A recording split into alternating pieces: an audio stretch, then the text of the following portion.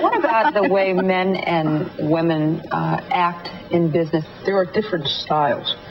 And because of those styles, I think that's what affects the ability of women to get ahead in the workplace. How so?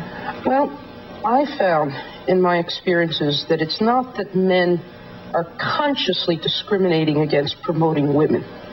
But I do believe that as people, we have self-images of what's good. And if you're a male that grew up professionally in a male-dominated profession, then your image of what a good lawyer is a male image. When it comes to men and marriage and all that, was it tough when you really started becoming successful? Let me just say that it's part of the price. I mean, my divorce was not directly attributable to that, but I think there was a contributing factor in our final decision to split up. But there is a price, because the price is in terms of your personal life. A man who calls you 3 times, and all 3 times you answer, I got to work late, I'm flying to such and such a place. After the 3rd time, he begins thinking, gee, maybe she's not interested.